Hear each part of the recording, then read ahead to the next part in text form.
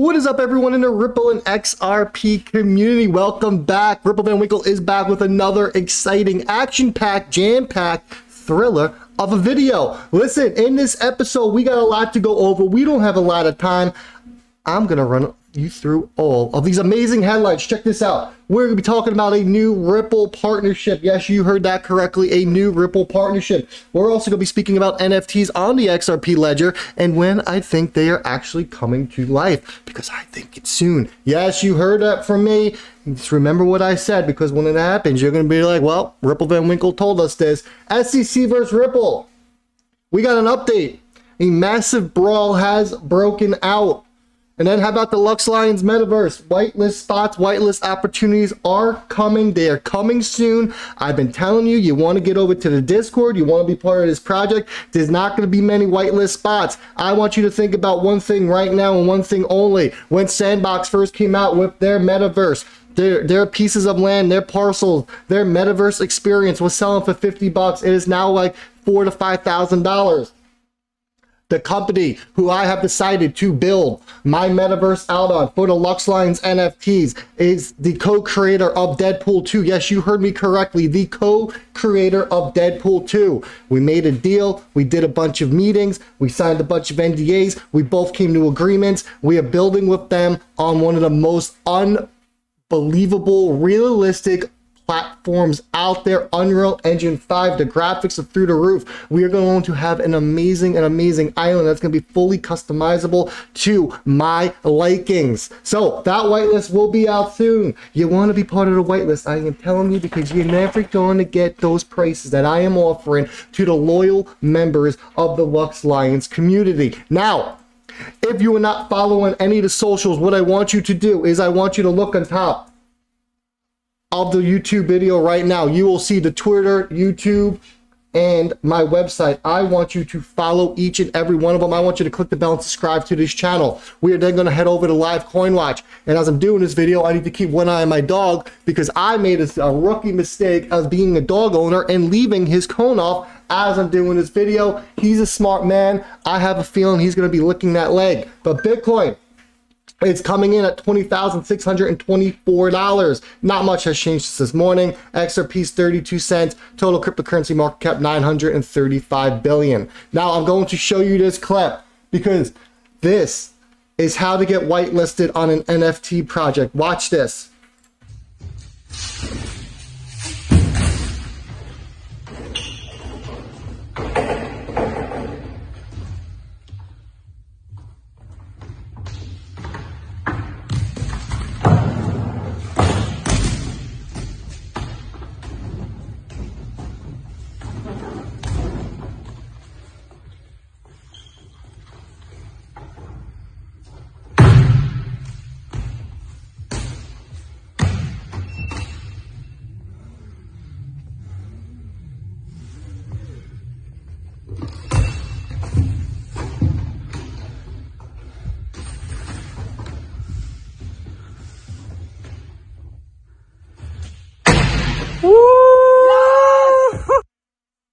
That's how you have to, what you need to do to get whitelisted on most projects, folks. Not for me. Very simple. You come over to the Discord, you join up, you sign up, you start interacting with the community. It's your lucky day. Whitelist opportunity goes out. You'll be the first to know about it. You get yourself on it. And we are not doing any kind of limits. Listen, you want to buy 3 pieces of land? Go ahead, buy 3 pieces of land. No one is stopping you. You want to talk passive income on these metaverse projects? That's how you do it. You buy different lands. You open businesses in the metaverse. You open galleries. You start selling your goods. It is your land, just like the real world. You can do what you please, folks. You can resell your land as well, because when my island sells out of plots, there's no more plots left. What do you think happens to the value? It goes up. Think about this for a second.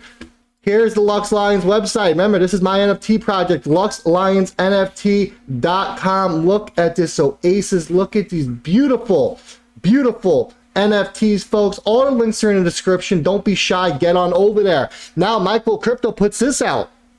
And this is very interesting. It says this is the use case for central bank digital currencies for X transactions. Interesting, right? What do we see here? We see a smart contract, bank A and bank B. We didn't see the transfer of currencies going through different central bank digital currency ledgers and shooting out to the correspondent central bank. Why does this look familiar? Why does this sound familiar? I'll tell you why it looks and sounds familiar. Because we've seen diagrams just like this when XRP is involved. Folks, the chicken and the egg problem was the hardest problem to solve, according to David Schwartz. How did people get money onto the blockchain? It is that simple now.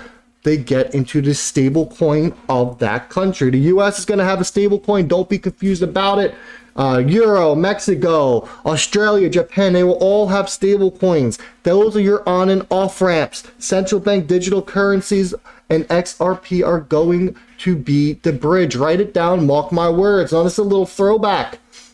Said Ripple did it. Congratulations, everyone. Congrats to all the long-term holders. XRP was positioned to be the bridge asset to rule them all. 40 to 50 central banks. Let's go. That is a massive number. We know about 3 of them. I am just waiting for India to be announced because I do firmly believe that India will be the trickle-down effect. Now we get this. BlackFridge, not BlackRock. You heard me correctly. BlackFridge has launched a Great British Pound, excuse me, stablecoin. This is what I'm talking about. Great British Pound stablecoin. That's going to be an on and off ramp. XRP is going to be a bridge. You take the Great British Pound stablecoin, you take it to a Mexican peso stablecoin. Bada beam, bada boom. XRP connects them, bridges it out both sides, free up those Nostra Vostra accounts between those two. And what do you got? Instant settlement with no friction. Here's the article from Finaxtra. This came out 3 hours ago. Not going to read it to you, but you can see the official press release for it. Then my man James Rule put this out, and this is big news as well. And before I get into this, I'm telling you right now, write it down, put it on your fridge. Ripple Van Winkle says August is when NFTs go live on the XRP ledger. We are seeing more and more of the votes go through. August is the date I am looking at. It's not far away. It is July 11th. So James puts this out. Cross Tower partner with Ripple to support NFTs minted on the XRP ledger. Cross Tower will facilitate minting and trading of NFTs with Ripple as blockchain partners, providing technical support on the XRP ledger. Cross Tower's marketplace makes it easy for developers and creatives to onboard their project, accelerating time to market. And that's the biggest thing, right? Accelerating time to market. It states, and this is from the CEO of Cross Tower, we are thrilled to partner with Ripple and build our Web 3.0 platform on the XRP ledger. Ripple's commitment to building a developer network in India is particularly exciting for Cross Tower as we are committed to developing India's blockchain talent. We look forward to the growth of our global NFT platform.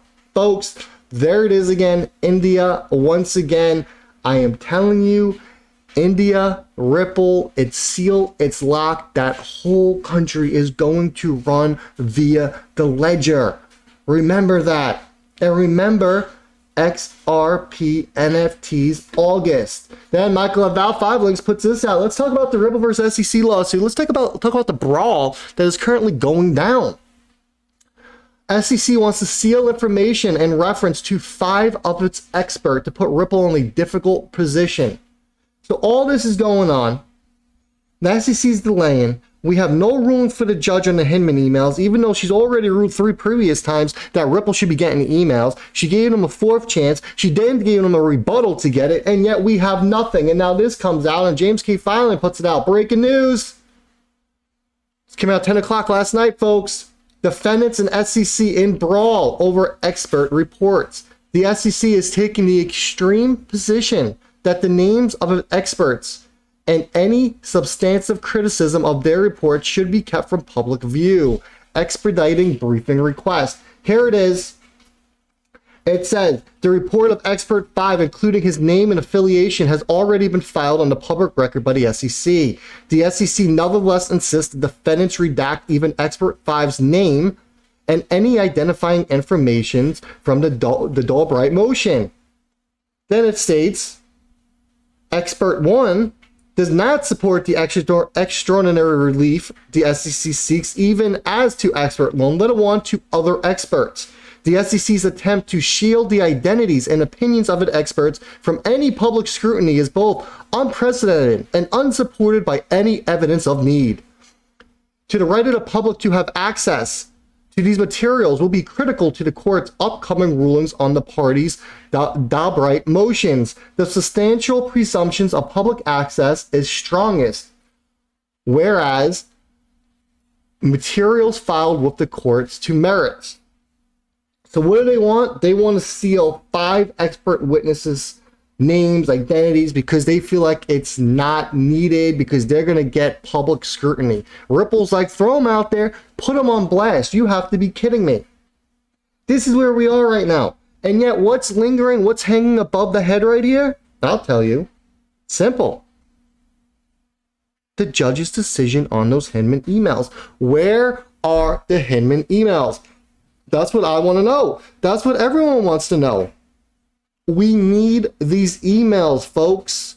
I'm telling you, these emails are going to be the nail in the coffin. They are going to be what ends this lawsuit. They are going to bring fireworks once we truly find out the corruption, the lies, the manipulation that is going on behind the scenes, because we know there's a lot of it and we have uncovered a lot of it. That's where I'm going to leave this video. I got to go talk metaverse. I gotta go figure everything out. Final details, whitelist, let's do it. Wash your damn hands, be nice and be kind to each other. Ripple Van Winkle is out.